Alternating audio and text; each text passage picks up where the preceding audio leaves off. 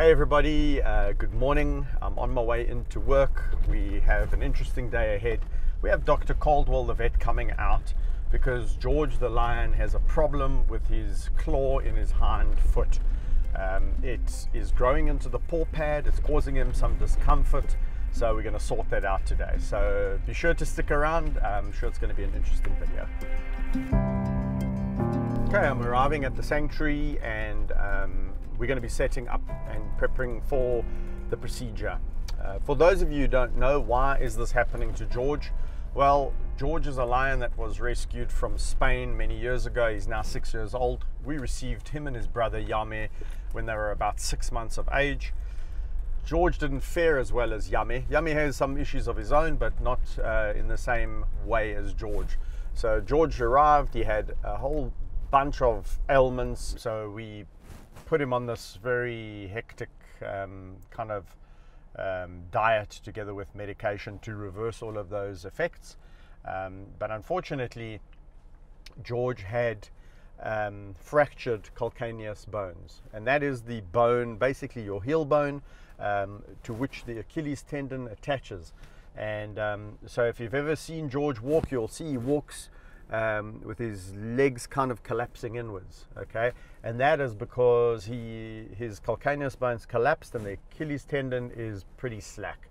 So he hasn't got a spring in his step. He cannot jump well, jump a little bit, but that's purely because George is a motivated lion. But he suffers as a result. And it's not as simple as most of you would think. Oh, well, why don't you just heal or break the bone and reset it? It's not as easy as that. There's a lot of forces going through that bone, and unfortunately you cannot tell a lion, hey George, just stay off your feet for 6 to 8 weeks please, otherwise the plate won't heal.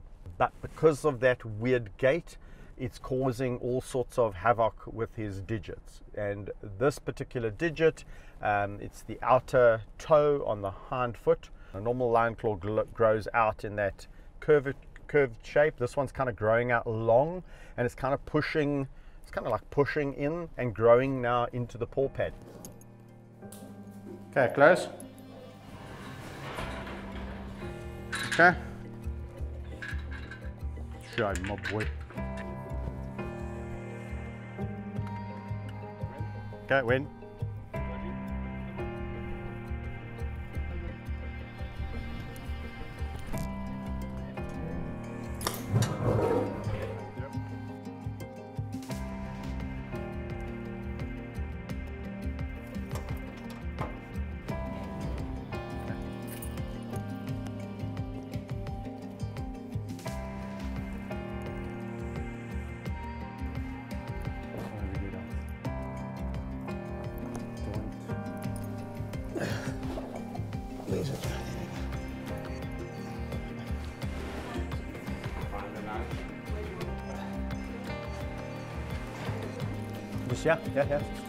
Yeah.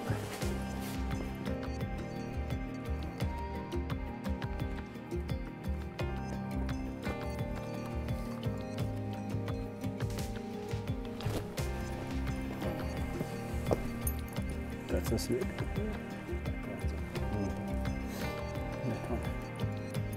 It's gone.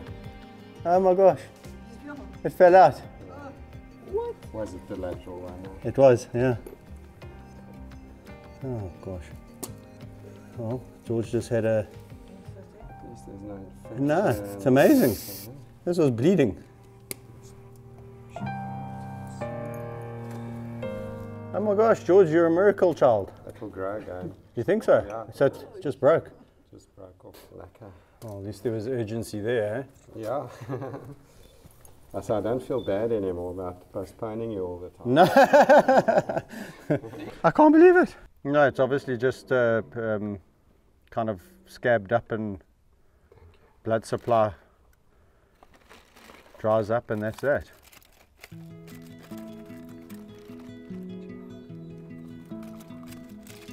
Well, it's good to, I suppose, take his bloods anyway, see where he's at. Yeah.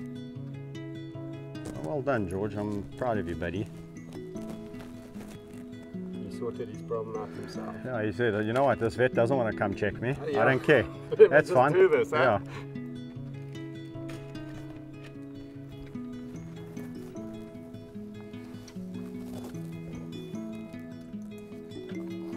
Call this your annual health check, George, which is actually due for one. So, all right, guys. So a bit of a false alarm there. The severe ingrown claw turns out to be missing. I'm gonna have to go look in the enclosure, see if I can find it. But anyway, jokes aside, it's good. George did really need to have a bit of a checkup, and it's always good to get his blood so that we can just see the levels and see if he's lacking in anything because of his history. So I look forward to those results because that should, should tell us a lot. But otherwise, I think condition-wise, he's looking good. This one, Kevin? Yeah, we're gonna have to clip that. That's close to that. Yeah.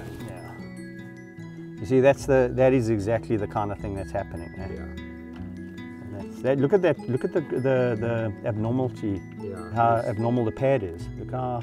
Because as he walks, that slides. And it doesn't pull in properly, so it slides and it's irritating that whole pad. Exactly, and that one, yeah. and that one. Look at them. They're all like they've lost their elasticity. Yeah. Eh? Give me the clipper, please. Actually, the chain cutter. That's not a nail clipper, Doc. That's what Peter uses to break into houses.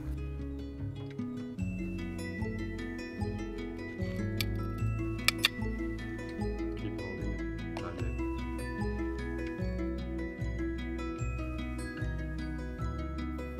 It's growing nice. Yeah, it's growing nicely, yeah. He's left-handed. Fine. Yeah, he is. Yeah. Good. Or left-pawed. Left-pawed. Good. You just never know how things are going to turn out, guys. I mean, so basically the toenail's fallen off. As would happen in a human, we're actually thankful that Peter did come out because initially I was thinking, oh boy, we've got the vet out for nothing. But there was a few toenails there, a few claws that were just about to grow into the paw pad. Also this morning, it's feeding time with the hyenas, and it looks like Vinci has stubbed his toe. We seem to be having a toe week here at the sanctuary because Vinci the hyena, the spotted hyena, looks like he's broken a toenail and it's actually pointing up. So I'm just going to go and check on him again. So you can join me for that one, and some antibiotics and some anti-inflammatories that we need to start giving him. So stick around, we still got to see Vinci and let George out. Here at the hyenas enclosure, the hyenas have all got nice bloody faces. Hello guys. Are you behaving yourselves, hey? You naughty things. So guys, we're busy, as you can see, renovating the night pens. So this is the last one. It was the most difficult one to do because not all the hyenas go into the night pen. So we've had to erect this makeshift fencing around for Vinci, who's on the other side. So all of them go in except for Vinci because Vinci is the underdog and they won't allow him in. So he is a bit bullied, and I was initially worried when I heard that he was limping that they might have one of the hyenas might have bitten him, but it doesn't look like that's the case. It looks like he's actually broken his toenail. So unfortunately these boys have just got to stay in the night pen for a bit longer until they can put the coat on the outside here, and then once that's done, it's going to kind of look like that, which is really nice. And then we'll have a revamped sanctuary. So I can't wait to show you guys that, but let's go and find Vinci. Sorry, I've just got to climb over the fence. I know Vinci likes to hang under a tree at the back. It's his favorite tree. For those of you who know Vinci, he's the sweetest animal you'll ever meet. Very smart. When we did the cognitive trials a few years back, Deadly Predator Challenge, the hyenas versus lions, Vinci was a star. He was a star at the bucket experiments, he was a star at the mirror maze, and yeah, he's got a lot of intellect, this boy. Unfortunately, in a hyena society, you need to also sometimes rule with brute force or muscle power. Hello boy! There's Vincy. Hello Vincy. Hello Puda. Look the pudding. Hello pudding. Hello pudding. Here we go. Tickle, tickle, tickle under the neck. Yes. Oh yes. And there you can see the gammy toe. So he's actually managed to rotate that toenail. It's that outer one there.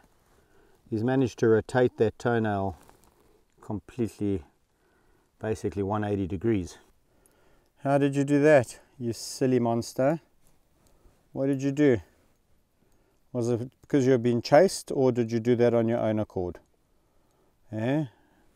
And the paw is slightly swollen, especially the digit. So we have the antibiotics and the anti-inflammatories, and I don't think it's necessary for Peter to knock him out.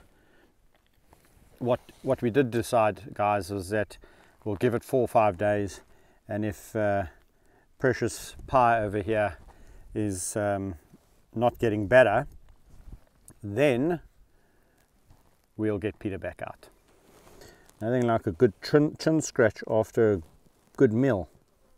So Vincy is going to live, which is good news. And yeah, now it's off to George. Let's get him out and about. He's had enough time to recover. And for those of you who've been wanting to know about Yame, I'll just quickly fill you in. We've figured out what it is with Yame. It's definitely something in the poop when he gets overstimulated. So he gets stimulated by pheromones. He's oversensitive to pheromones, and when he gets all excited smelling pheromones, he then starts to get super aggressive, which is it's normal for a lion to get excited when they smell these different pheromones, but it's not normal to get to the level of agitation and aggression that Yame is getting at. So we are looking at putting him on a course of specially formulated medication, and then we'll take it from there. I think it's going to be one of those cases where we're going to have to take it one step at a time, or month by month.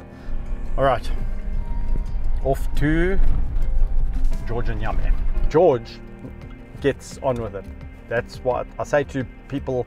If you want to be like any lion at the sanctuary, and no disrespect to any of the other lions, just be like George, because even though he's compromised, George always tries. So I'm like, that's my philosophy, guys. If you're not able to do it, at least try. Just try. You know, I never knock anyone for trying, but so many people out there don't want to try. So be like George, I say to the guys, because that lion, nothing stops him. With disabilities and hindrances and all, there's old George. You know, he's in there like Fred Bear. So yeah, arrived at the enclosure, and time to let good old George out. Yame is been the forever watchful brother. Hello boys. Oh, oh, oh, oh, oh, oh. Hello, why you been like that? Are you protecting your brother? Eh? Alrighty.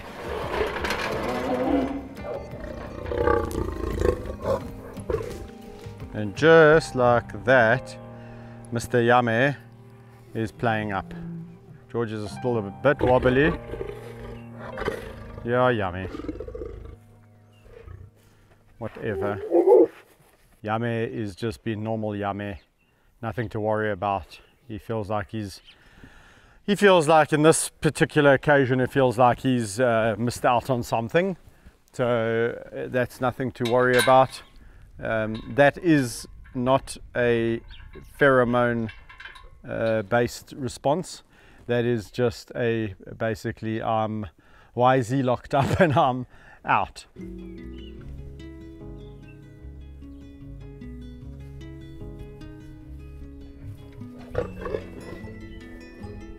It's been a good morning. Very happy how things have turned out. Also just seeing that George has a clean bill of health.